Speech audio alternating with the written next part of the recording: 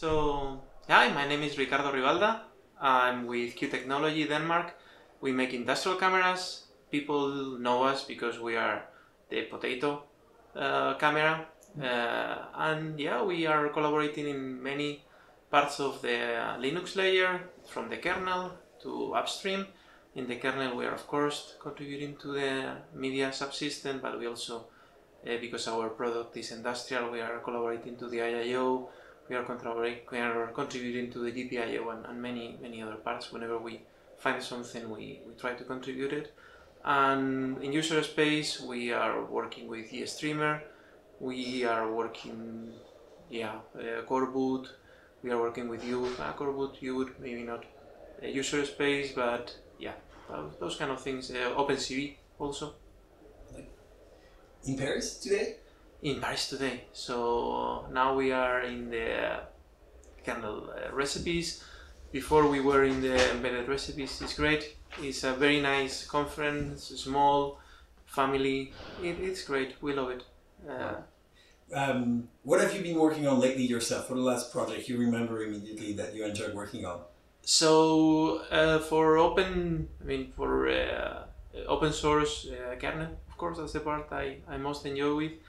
And if we are looking into our applications, now we are working in making industrial cameras for hockey events, recording from different areas, from different angles, which is cool because we managed to see a lot of free hockey.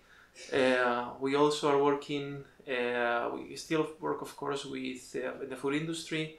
That's potatoes, that's carrots.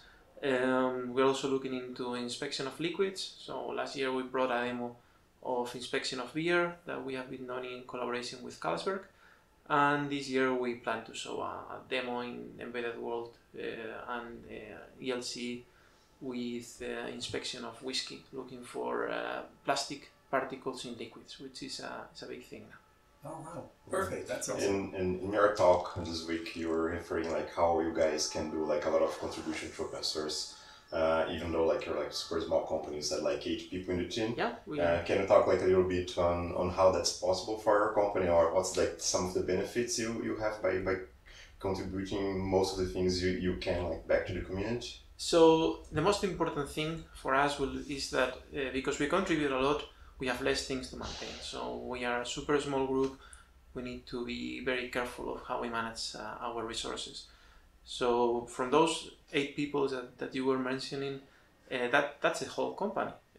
That's the FPGA group, that's the mechanics, that's the PCB, that's management, I think it's even the person that prepares the food.